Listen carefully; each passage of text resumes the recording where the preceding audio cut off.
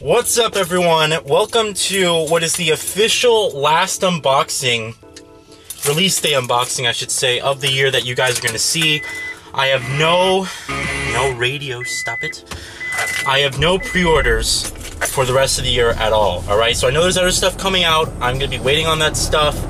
To be honest, I think I'm going to be skipping Black Friday this year too, because there isn't that many good deals for Black Friday at the moment, and also I have like barely any income to spend. So I'm personally really happy that this is like the last release day, you know, and just because it's just been hard to keep up with all the games that have been coming out and also have cash and stuff. So I'm fine with this, you know, I'm fine with it slowing down. We got all the games, we got most of the games now. I know there's other stuff coming out, and I will be getting those probably around the holidays, Christmas time or whatever. So yes, I am getting Grand Theft Auto 5 for the PS4 later. Not in this. This is the Far Cry 4 unboxing, all right? Just Far Cry 4. But I am gonna be getting Grand Theft Auto 5. I'm gonna be getting The Crew. Gonna be getting Metro Redux. Gonna be getting Grid Autosport. Gonna be getting Trials Fusion. Maybe Shadow Warrior. Maybe there's other stuff coming out. Oh, Sherlock Holmes: Crimes and Punishments. All those games that I missed, I'm gonna be getting. All right, so those will be in the. This camera looks very dark, by the way. Those will be in the Video Game Awards when I actually do them. All right, so just keep that in mind. Okay. Now let's talk about Far Cry 4. Okay. I'm excited for this one. I personally really loved Far Cry 3. I thought it was a great game. If you guys saw my playthrough of the Far Cry 3 co-op, me playing with Dylan and also my friend Joe, where we did the Far Cry 3 co-op on PC, we were preparing for Far Cry 4. You know that I absolutely hated the co-op in Far Cry 3. It was awful.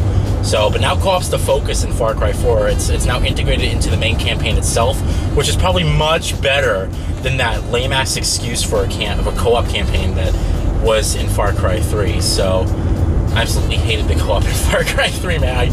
That thing was awful. So, and I tried so hard to get through it, but I just said fuck it at the very. I was on the last level. And I couldn't do it. I couldn't play it anymore. So, for those of you guys who actually watched that playthrough, it's like a 12 or 13 part video series preparing for Far Cry 4. You know what my feelings are on that. So, regardless, I'm really excited to get in here. I did this past weekend beat Call of Duty Advanced Warfare on PS4, and I enjoyed the campaign. In all honesty, I thought it was a lot of fun. I will be uploading my review later. Probably tomorrow is when my review will go live. And I also I decided that the next game I'm going to be starting on is Sunset Overdrive. All right. So tomorrow I am going to be starting on Sunset Overdrive. You guys are going to see a first impressions for that. So you guys will there'll probably be a first impressions for Sunset Overdrive on Wednesday, and then Thursday I'll upload my Advanced Warfare campaign review. All right. But I decided to hold off on Assassin's Creed Unity. I wanted to give Ubisoft a little bit more time to polish the game and fix it and make sure that the frame rate's stable and that all the bugs in the game are completely fixed. So by the time I get through Sunset Overdrive, they should have addressed most, if not all, of the problems.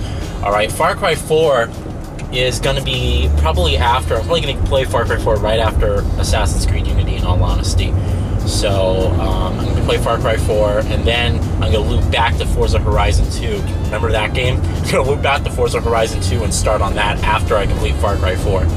Now, because I'm going to have like a month or so of just not having any new games, because I'm skipping Black Friday, I'm going to be waiting until around Christmas time. I'm going to have other people get me the games as gifts.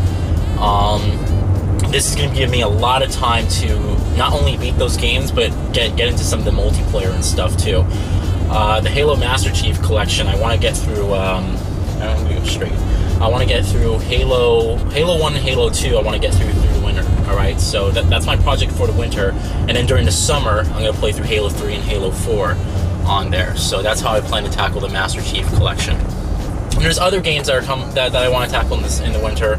Sleeping Dogs Definitive Edition, I bought the upgrade on PC, and it runs like 60 frames per second max settings on my computer, and I'm really surprised. I'm really happy about that too. But so I want to get through Sleeping Dogs Definitive Edition. Metro Redux, when I get that game, I'm probably going to be playing Metro 2033, and then Metro Last Light again. So once I get to those games, and this will all be during the winter. Because the winter, it's going to be a nice, you know, we're going to have like a month of no games at all. It'll be a good time to get really in there.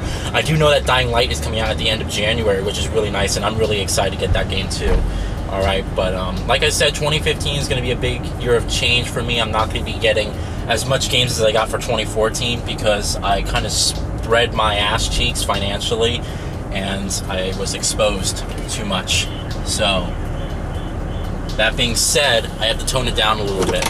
Alright, responsibly for myself. I have to tone it down a little bit because there are a lot of disappointments this year, and I got really turned off by spending, I spent $60 on that game? That's what it felt like. It really felt like that. So, alright guys, I will see you guys back in a bit. I'm going to be picking up Far Cry 4.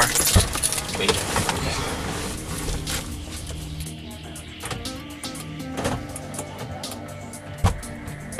Don't spoil it for me.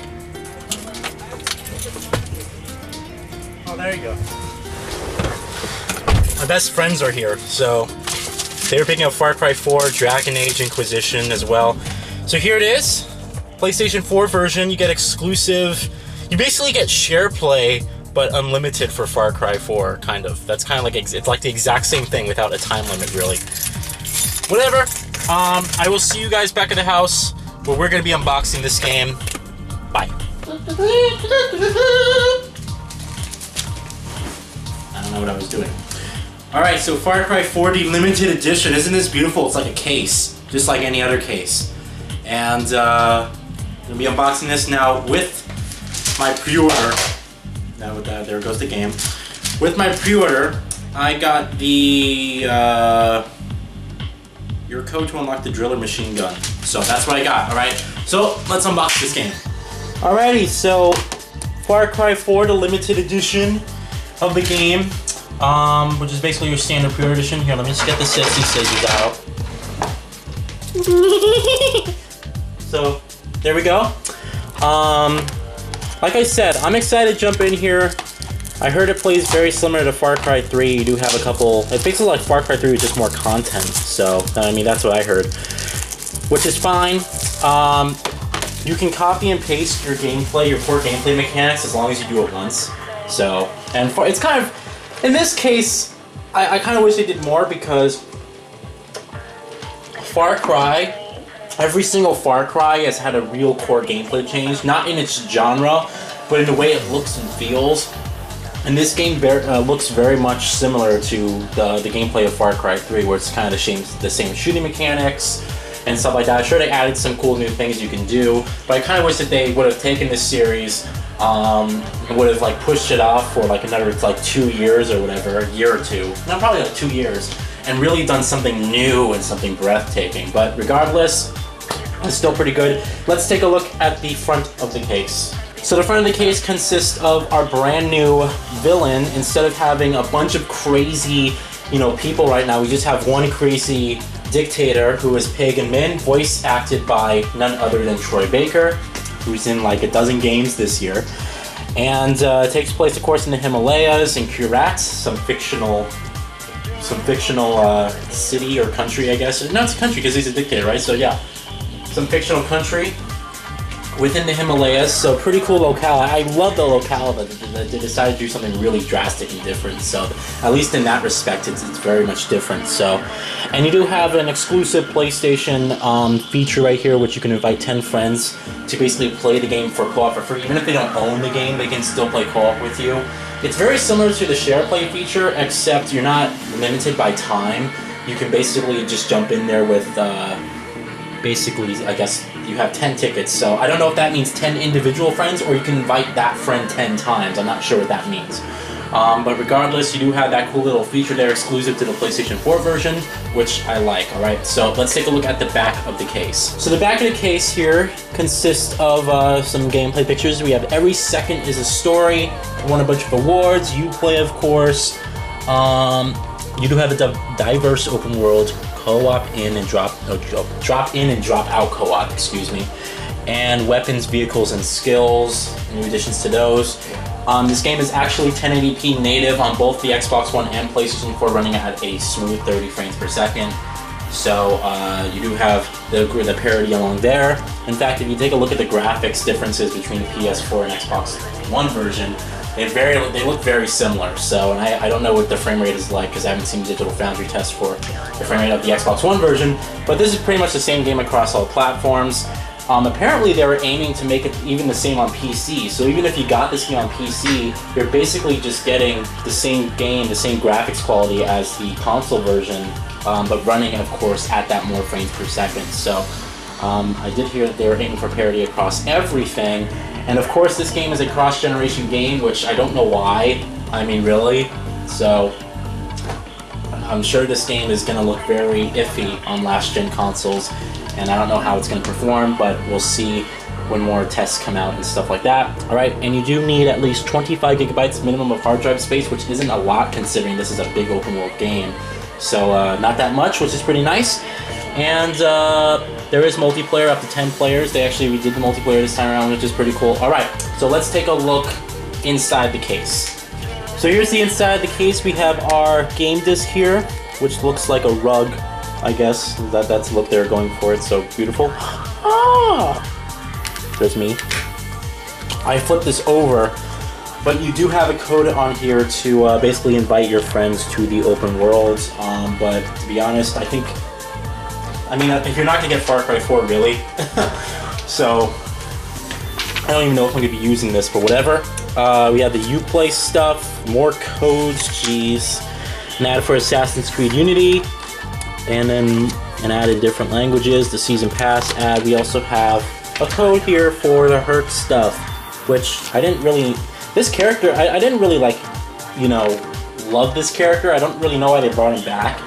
So, I mean, I didn't totally enjoy this character. So, maybe I'm the only one, but there we go. That's all the stuff. And that's pretty much the unboxing for Far Cry 4, alright guys? So, again, let me reiterate, I'm going to be playing this game after I play Assassin's Creed Unity, and I'm going to be playing Assassin's Creed Unity after I complete Sunset Overdrive. Here's the game sitting on my shelf ready to be played. So, once I get to Sunset Overdrive, once I get to Assassin's Creed Unity, I'm going to be moving on to Far Cry 4. Alright, so you guys will see our first impressions whenever I do start this game. It probably won't be for a while, but still, I am excited and looking forward to playing it. Thank you all for watching, and I hope you enjoyed the unboxing. I will see you all later. Geez, I can't even say that there's going to be another unboxing after, another release day unboxing. I'll probably have like holiday unboxings and stuff like that, but there will definitely be content. I know the channel is kind of boring at the moment. I'm sorry, I'm just really super busy. I will try my best to keep it entertaining. Alright, thanks guys. Have a great day. Goodbye.